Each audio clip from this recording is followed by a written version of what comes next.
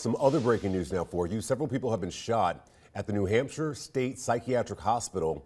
This is a live look at the scene. State police say there were multiple victims. Local news outlets are reporting the suspect is dead. That's new information. We started following this story about 20 minutes ago. You know, it's been 2 weeks since 11-year-old Dominic Davis was shot and killed in the West End. 5 others were hurt, and so far, no arrests have been made.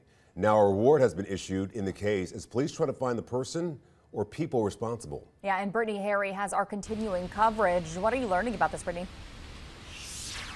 Well, yeah, that's exactly right. It's a $5,000 reward by the ATF that really, that is for the person that can help Cincinnati police and the ATF, who are working collectively thoroughly on this investigation, trying to find the identity of the person that eventually will lead to an arrest and conviction of whoever shot and killed Dominic Davis and injured all those other people at the West End exactly 2 weeks ago. So as I mentioned, an ongoing investigation between these two agencies who are hoping that this reward will prompt someone to come forward.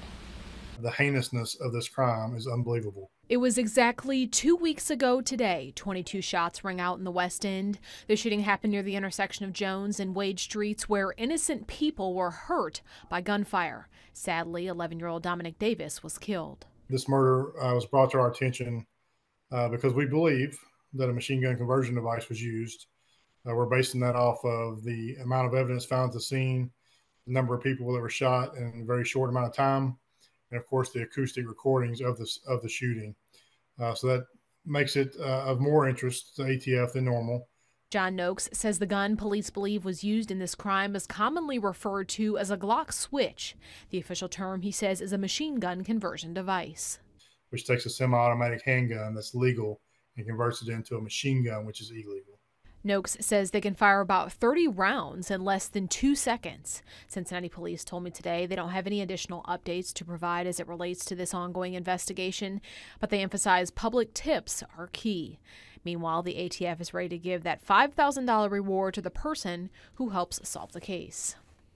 We felt like at this time there's probably someone out there who has some additional information we could use to prosecute those responsible, and we're hoping that this reward will help prompt them to come forward, is why we've chosen to do this.